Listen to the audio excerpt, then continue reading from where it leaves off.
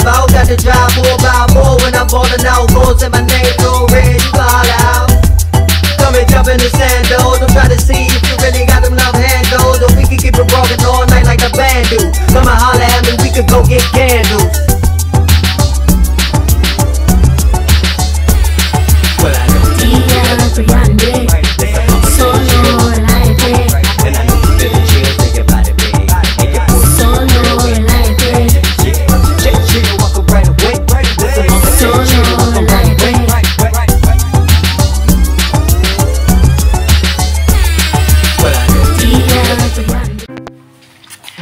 What's up, trendsetters? So it's Saturday and it is March 26th. So I am at work working on tax returns. I can't show you guys too much because of my office, because of confidential information that's laying around, and it's really disastrous. If anything gets picked up on camera, it's no bueno. Anyways, yeah, that's what I'm doing. That's where I currently am. That's why we're getting further behind on the channel. There's no like drama or anything crazy. We're okay right now. You guys should be watching our anniversary vlog, which was from December, which you guys should be watching that right about now, and we just did a new song release. So that's where we're currently at with the channels. We do notice that the other two channels are doing a little bit better than this main channel, home base, so definitely check those out. Lil Red and J and The Beautiful World of Benita Turin. Anyways, guys, I gotta get back and dive into these tax returns. I could kind of like maybe show you guys how the hallway looks so that you can see like how backed up we are. There's no confidential information, but I could kind of like just show you from a distance how many files, tax files, we accumulate in like a given week. So that much I can't do. I just can't get too close. Alright, I'll come right back and show you guys. So these are all of our files. Well, we're the baby boomers, so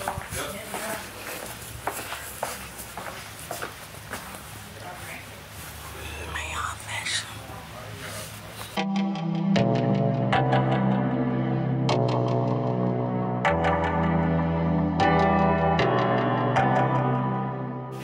What's up, trendsetters? So I am back home. I'm getting ready to head back in the house. And yeah, I had a short day. We just had one appointment. She had one appointment. She had one appointment, and then I was just kind of like there just to be kind of like a +1 for safety reasons. You know, as any woman watching, you already know safety in numbers, especially when you're a lady. You know, just sometimes having that extra security of someone else there. So we had one appointment, and I was able to knock out a small tax return. And so that's what I do. I am a tax accountant now. I transitioned from being a staff accountant, and I'm just kind of more into tax accountant. I just like the end part of it. I don't really want to be stuck in businesses, day-to-day dramas in their accounting departments anymore. I just want to be the end result. I want to clean up, do minimal cleanup to books, close, file the tax return, provide some financial statements, clean those up if needed. You know, that's all I'm going to do now. And honestly, with this enrolled agent license under my belt, I'm hoping, and I know they say don't tell people what your goals are, but I am hoping to do a partial retirement to just being seasonal only, working like 6 to 8 months out of the year in accounting. It's just been a really volatile career for me, accounting. I've had a lot of ups and downs in the field and just a lot of challenges in the field, so I'm kind of like wanting to reduce the amount of time. I think I might have found my pocket with tax, but I'm wanting to reduce my time and kind of like dedicate it more to other, free up some time for other streams of income, and free up some time for my family, travel, and other streams of income. Kind of seed more into some passive income streams, and also something more like something more fun, kind of like something fun, you know. So that's kind of like where I'm at right now, and I was just grateful it was a short day, because I thought it was going to be a longer day than it was. I got to talk to my boss about what her strategy is. She's older. I don't know, there were some things I agree with the strategy and some things I don't agree with the strategy, but I understand where she's coming from. And so yeah, I don't know, that's what I would eventually like to do. I just want to get into just doing this on a seasonal basis. I by no means, I think I've reached burnout with accounting. So I don't really want to do it year round anymore. But tax is a little bit better. The thing about tax that it becomes stressful, because I showed you guys, is just the heavy volume. It's very, very heavy volume. The good thing about heavy volume is you can bill high. But the bad part about heavy volume can be the stress, especially if you don't really have an area of expertise, which is why being an enrolled agent comes in handy. There's things that you can figure out relatively quickly and get in and out of a tax return, especially a 1040. Corporates, they might take you a little bit longer, depending on the condition of the books and financial statements. So yeah, I'm boring you guys with all of that talk, but that's kind of like where I'm at. That's where I've been at. That's why the channel is falling further and further behind, because this is peak tax season. Peak tax season is January to April. So, oh, y'all, that was her calling while I was recording. So I'm probably gonna head back in the house. I saw a listing online. I do look at business listings. I don't know why. I just look at them just to kind of like get an idea of things, especially a restaurant maybe for Randall one day, and just other things, land, just businesses like restaurants, and even financial, like now tax practices. I've just been looking at those out of curiosity, just to kind of like see price tags on those. But yeah, that's where I'm at. I really want to retire to seasonal, and that's just where I'm at. If you guys ever need help, I'm kind of like gonna, well, I'm gonna take that part out. I'm not even gonna put that in there.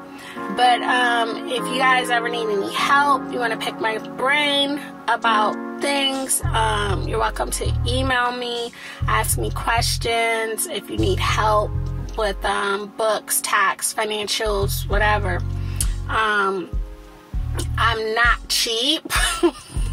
I'm not cheap, especially now that I'm an enrolled agent, but I'm good, and I'm up on like the current stuff, because that's really important for people to be up on the current laws and just be in the know about beyond basic. You want somebody that's in the know about beyond basic tax situations. And a lot of you guys, as your channels become monetized, you're gonna need to know kind of like what happens with that, setting aside some of your revenues for taxes. I'll give y'all a general idea of some problems that come up with people setting aside your AdSense revenues to pay taxes on it, budgeting and getting estimates for that, what you can deduct and what you can't as far as your channel is concerned, because this is a business. What else can I think of to pitch to you guys? Just setting up books and stuff, and just getting an idea of what a healthy set of, books should look like, and a healthy set of financial statements should look like. So if y'all ever want to pick my brain, you're definitely welcome to. But like I said, I'm not cheap if I have to get in and start doing, work or just more in-depth, like, questions. yeah, I won't be doing that for free, but you know, if you ever need some help, definitely hit me up. Anyways, I am going to get ready to head in the house. I think I'm going to chill out for a little bit. I want to edit, but I don't know. It's so nice outside. I might see what Randall's up to when he gets in. He usually just crashes. When he gets in because he's so tired after being up since like 5 a.m., 5:45 a.m. So, yep, I'm pretty sure the kids probably just getting up and stuff. So, I'll come back at you guys later and see what we're going to do to salvage today. I know we need to do some grocery shopping, but honestly, I'm going to just order my groceries online and just pick them up. I really hate, like, wasting my weekends doing that. That's the other thing why, if I can't just not work the summer months or the other, like, the other 4 to 5 months out of the year, I'm hoping maybe to just downscale to just part-time, like maybe 2 to 3 days a week in the summer. And yeah, that's just kind of like where my headspace is at with that right now. Oh yeah, y'all should be seeing a new release right now. We just released What's on Your Mind. A lot of people ask if that's us. Yes, that's us. I will probably have Randall coming on camera to confirm. Yes, that's us on the tracks. Randall is the star of the show. We already know that, you know, but, and I kind of like just fill in, with harmonies and hooks and things. And I do the mixing and mastering for now. What else? I feel like I'm rambling, guys. Y'all feel like I'm rambling? What else? Yeah, so that's how the music is kind of like structured. People have asked where to find our music because I think it's a little confusing with us being a small time artist. We don't do SoundCloud. We do not do SoundCloud anymore. We did SoundCloud in the very beginning when we just didn't quite know what we were doing, but we do not do SoundCloud. We are in streaming stores. The most recent thing that distribution surprised us with is they put us on Instagram. So we are now available. Our music is now available on Instagram stickers, and you can put them in your stories. And we're just everywhere. You name the platform, we're on there, from Deezer, Tidal, Pandora, iTunes. When I say all platforms, I mean all platforms.